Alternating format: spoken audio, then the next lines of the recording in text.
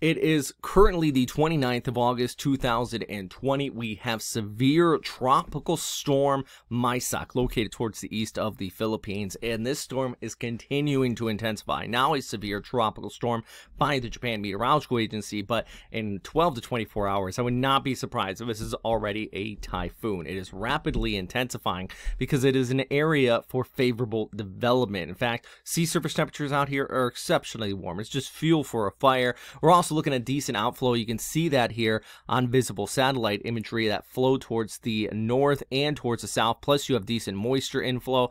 These are just all little ingredients you throw into the soup of typhoon making that does make it continue to gain intensity. I want to talk about where this storm system is going and why, but first let's just show you the forecast straight off the bat here, because winds right now, according to JTWC, 55 gusting to 70 knots. They do have a typhoon in the forecast in less than 12 hours. This is going to continue to intensify, moving towards the north, passing just towards the west of Okinawa Honto. That includes all of the military out there on the island. Passing towards the west would not be fantastic news. That's what happened with Bobby. It was a little bit offshore, but this is looking like it's going to pass just right around Naha, which would put that area in the right front quadrant. That would be, for all intents and purposes, the worst possible track to pass the island. Now, I'm not saying it would bring catastrophic damage or anything like that, but if you want to talk about a typhoon hitting the island and bringing sustained winds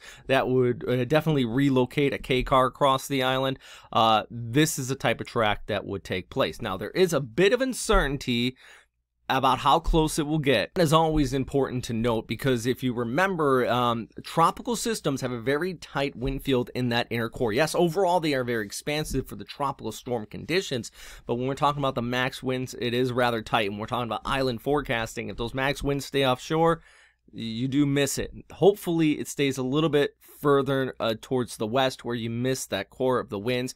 And this is what I want to show you here. This is the overall background flow. Just kind of gives you an idea that there is a lack of steering flow where this is right now, which is why the extended forecast does kind of bring it west of the island. Some of them bring it towards the east of the island, because each model is picking up on a little bit of a different initialization with this steering flow. Now, if it was over here, yes, overall it would just cruise with that flow, but since it's here, you kind of have to imagine it moving towards the north. There is a tropospheric upper level trough located over here, a high over here, and an upper level trough actually over here. So actually I'll show you this on visible satellite imagery. You can see it a little more clear. Okinawa being right here, here's your tut located right there, your high up here, and then that trough digging in out of eastern China right there. So what's going to happen is it's going to want to kind of first move towards this tut, which is also going to help advance intensification before turning towards the northwest, rounding this high pressure ridge located right in there. So the interaction between these two and how quickly intensifies is really going to dictate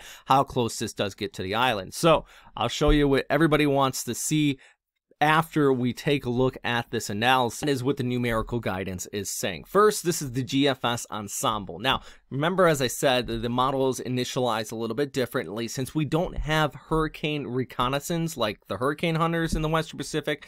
Sometimes it initializes quite in a wide variability here, and you can see that here with the ensemble. Actually, some of these pulling it well towards the east, some of it pulling just towards the south of Okinawa Honto. This particular one actually moves right over the island. The ECMWF, though, has been in a tight consensus just towards the west of the island, with JMA, the Canadian model, NAVGEM, all been kind of pulling it towards the west. So what that tells me is that the numerical guidance is kind of agreeing on this more westward track just towards the west of Okinawa Honto.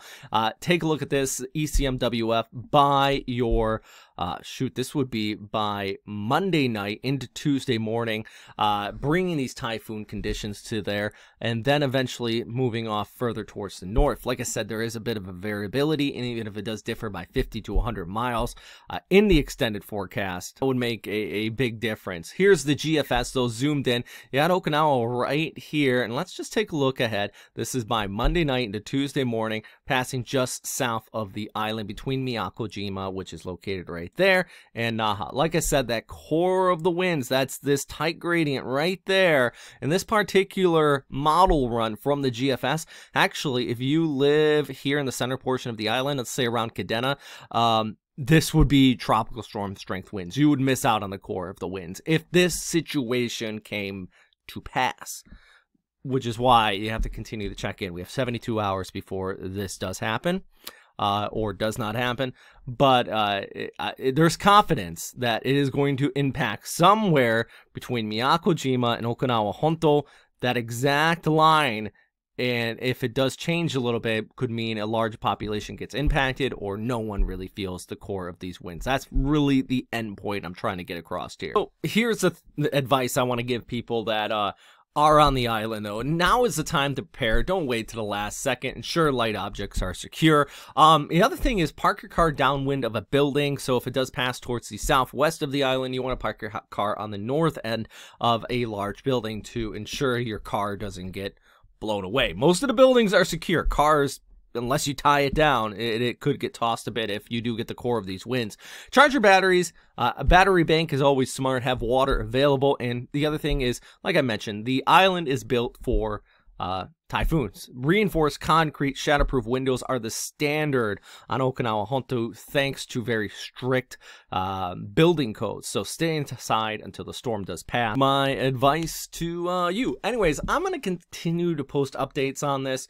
Right now, the main thing is that there will be a tropical system. Now, how high the intensity is, that's still up for debate, but this storm is going to continue to intensify.